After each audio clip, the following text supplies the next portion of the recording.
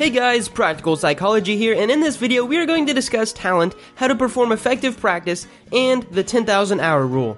So, talent. Are great people really born with a special gift? Before we start, you should know that the author of this book, Anders Ericsson, is the expert of what makes an expert. So he is the leading researcher of what makes people great at what they do. Everything we've learned or heard from deliberate practice and the 10,000 hours rule in the last 15-20 years was mostly inspired by his work. So let's begin with an anecdote. Not so long ago, when I used to look at great basketball players like LeBron James and Kobe Bryant, amazing artists like Beyonce and Adele, I used to think that these people were born with more talent than other people. I used to think that they were lucky or that they were gifted. In fact, the author argues that the gift that we are thinking of is actually adaptability, something that we all possess in equal measures as human. People who achieve the most are simply ones who tap into this ability to improve their brain or body better than others. It's very common for us to think that people are gifted because we often look at the finished product. We see those top athletes, artists, or entrepreneurs today and might think that they look so great. How did they get up there? Wow, it's amazing.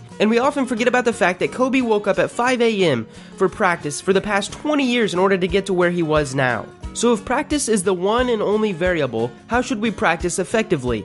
First, there is naive practice. It's like me driving. The fact that I have been driving for the past 5 years doesn't make me a better driver than me 4 years ago. On the other hand, there is purposeful practice. So when Anders first started his experience, he recruited a student by the name of Steve. Steve would come to each session and recite back to him a string of digits, using only his short-term memory. Let's say for the first session, the author would recite to Steve a string of digits, and Steve was able to recall 5. The next one he would reach 6, and then after that 7. And eventually, Steve would hit a plateau and fail to improve beyond the numbers that he could grow and get frustrated. And eventually, Steve would have a breakthrough, and he would recite to 10, 11 digits in a row, but he's still stuck again. During the experiment, the process would happen on multiple occasions, and at the end of the experiment, he was able to recall 82 digits. What I'm trying to illustrate with this example is that Steve was able to achieve these amazing feats using what Anders would break down and call the 4 proponents of purposeful practice. So, for number 1, have a clear goal. This requires us to have a grand vision of how we want to perform, if we want to be our best. And from that vision, we split it down into smaller goals and set objectives for each of those aspects to be realized. It's like a basketball player whose dream is to reach the NBA, and he can aspire to achieve that by working on his free throw, his vertical leap, or his handling skills. And a day-by-day goal can simply be to increase the number of free throws in a row at the end of each day of his practice. There's a lot in common with this book with the research of flow by Mihai Csikszentmihalyi. The second component is focus. Like Steve in the experiment, we can achieve great things if we completely dedicate ourselves to the task at hand. One task at hand. He was able to recite 82 digits because during each session, he would come and intensely focus on the experience for a complete hour. When was the last time that you did something deliberately one time, only one thing for an hour? The third component is getting immediate feedback. For the basketball player willing to improve his free throw, he would either beat the number of his last streak or not. To a student, feedback can come as a result he gets on a practice test, whether he scores well or not. Finally, the fourth component is to stretch ourselves out of our comfort zone. By frequently operating at the edge of our ability, we are able to expand and create a new comfort zone.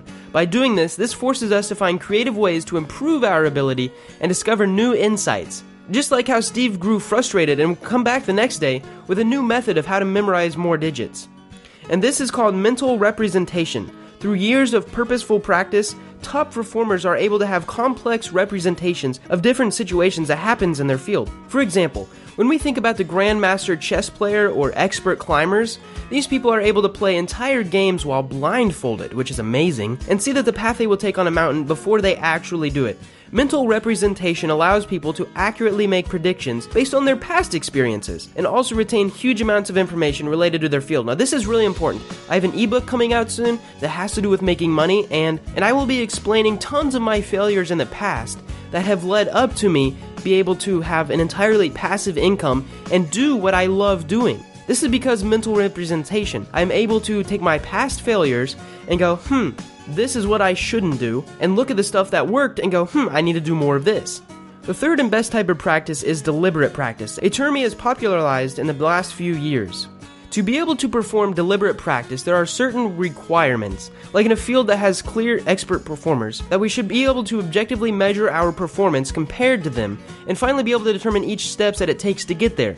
This is definitely the best way to practice, and something that we should try to recreate our channels. We learn from experts in our respective fields, and we try to replicate their advice or success, and over time we measure our improvements based on goals that we have set up for ourselves. So like I said, we learn from experts in our respective fields. I started this channel because I saw Fight Mediocrity's channel and was like, I can do that better. Also, in this video, we realize that the 10,000 hour rule is not even a rule. Doing something over and over and over again does not make us better for a long period of time.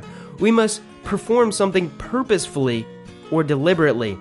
So if you want to get better at something, if you want to be the master of your field, you have to be doing it purposefully or deliberately. And basically this breaks down to you being self-aware, and you have to be passionate about it. If I wanted to be the best piano player there is, I don't think I could be. In fact, I could accurately say that I will never be, at this point in time, the best piano player. That is because I do not have a passion for playing the piano.